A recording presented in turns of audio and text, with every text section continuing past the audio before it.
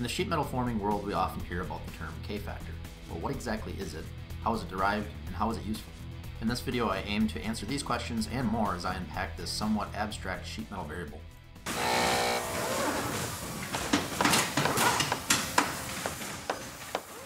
In broad terms, the sheet metal KFactor is a measurement used in the development of flat blank sizes for sheet metal parts that are to be formed. In other words, it helps us get the size of a flat piece of sheet metal right so that after the part is formed, the dimensions are correct. KFactor values usually range between 0.25 and 0.5, with a smaller value resulting in a shorter flat length. Now, I think for many people, that's where their understanding of KFactor ends, so let's take a deeper dive. To understand what the KFactor is, first we must understand something called the neutral axis. This neutral axis is the line where there is neither compression nor tension within the material. Just to be clear, it's called an axis because it's often described in 2D terms, but it's really a plane that runs through the entire length of the bend region.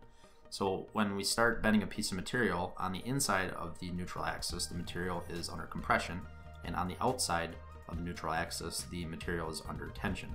That means that on either side of this line, the material may be stretching or compressing, but right along the neutral line, there is no change in the length of the material. So now that we understand what the neutral axis is, now switch your brain to geometry mode and think how useful it would be to understand where the neutral axis is within the material. Hopefully it's becoming pretty clear that knowing where this neutral axis is in the material or knowing its radius can help us determine the flat size, because from the radius we can calculate the arc length of the neutral axis, or what's called the bend allowance. With the bend allowance, we can calculate the flat length required to create an accurate formed part then. So the location of the neutral axis is actually exactly what the KFactor tells us. It's expressed as K equals lowercase t over uppercase t, where lowercase t is the distance from the inside of the material to the neutral axis and uppercase t is the thickness of the material. The KFactor is expressed as a ratio like this, so we have a standardized way of describing the location of the neutral axis regardless of material thickness. The only problem here is that the location of the neutral axis isn't easily measurable. In other words, if I handed you a piece of formed material and told you to measure that lowercase t dimension, you're going to have a really hard time. So in order to back calculate the KFactor from a formed piece of material, we have to use some indirect methods. So another measure used to determine the relationship between flat and bent part sizes is the bend deduction. This can more easily be measured, especially for 90-degree bends. For a 90-degree bend, it is simply the difference of the sum of the flange lengths after forming and the flat length before forming. So once we know the bend deduction, we can use some formulas to back calculate the KFactor of the bend. We will need to know the formula to calculate KFactor from bend allowance, the formula to calculate outside setback, and the formula to calculate bend allowance from bend deduction. Once we have those equations, we can do some substitution to come up with an equation to get KFactor from the bend deduction. First by substituting the outside setback equation into the bend allowance equation, then by substituting that equation into the KFactor equation. That gives us this monster of an equation that will allow us to calculate the KFactor because all the variables in this equation are things that we can directly measure from the physical part.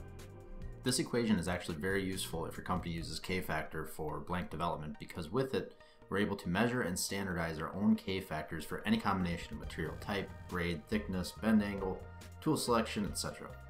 I think too often people just look for a generic KFactor table and use that. And these tables will generally get you in the ballpark, but it's important to realize that changing any of the variables I mentioned will actually change the KFactor of the bend. So that's the reason why it's very important to do the testing. Bend real samples, account for all the variables, and measure the results. This way you can be confident in your designs and your blank development sizes. Alright, first of all, thank you for watching. I hope this video gave you a better understanding of what sheet metal KFactor is and how to calculate. I know it can be kind of tricky to understand, especially from just this short video, so please feel free to ask me questions in the comments below, and I'll do my best to answer them and maybe even do a follow-up video if there's enough of the same questions. If you found this video useful, be sure to hit the like button and share with all of your engineering friends. And I also encourage you to subscribe to my channel and turn on notifications so you don't miss any future videos on topics just like this and many other topics as well. Just click that subscribe button and the little bell next to it and you're all set. I try to put out a new video every week or two, so there's plenty of new content to come. So with that, thanks again for watching, and I'll see you in the next video.